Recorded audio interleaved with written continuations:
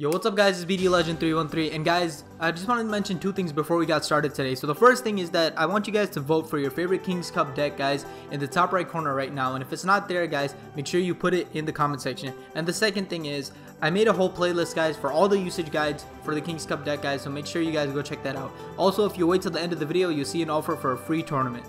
So when we're talking about Viva La Sparky, guys, the win condition is basically Sparky, and what you have to do is try to keep Sparky alive as long as possible.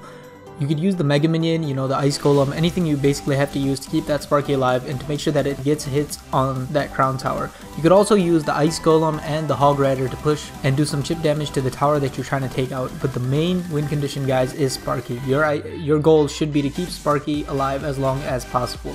And that's it for this deck, guys. Also, just so you know, when I reach 750 subscribers, guys, I'm going to be having a free open tournament, guys, and I'm going to be live streaming it with the password on the screen, guys, so make sure you subscribe if you want to be part of that. I hope you guys enjoyed this video and like this video, guys. I'll see you guys in the next one.